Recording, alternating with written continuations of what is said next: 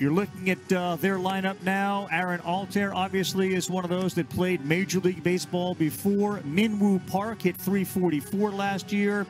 The designated hitter is Na-Sung Bum, and he's a Scott Boras client. He's perhaps the only Scott Boras client in the KBO.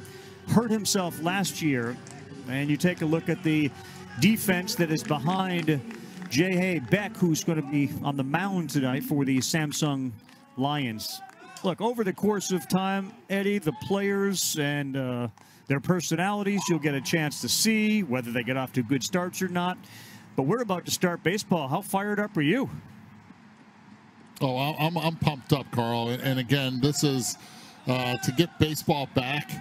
And we're going to hear a little bit more about those guys. But here, Young is one guy that's going to be a crafty lefty. He will use his corners. The glove side is something you have to look at with a lot of movement. First pitch of opening day in the Korea Baseball Organization. Ball one. You're watching the NC Dinos and the Samsung Lions. Great numbers for this guy, Minwoo Park, the second baseman. 8 years with this team, NC, and that one is ripped into right field, and it is caught in right field. Hyun Gon Kim with an outstanding play to start. How about a web gem out of the gate? Right out of the gate, beautiful play, good jump.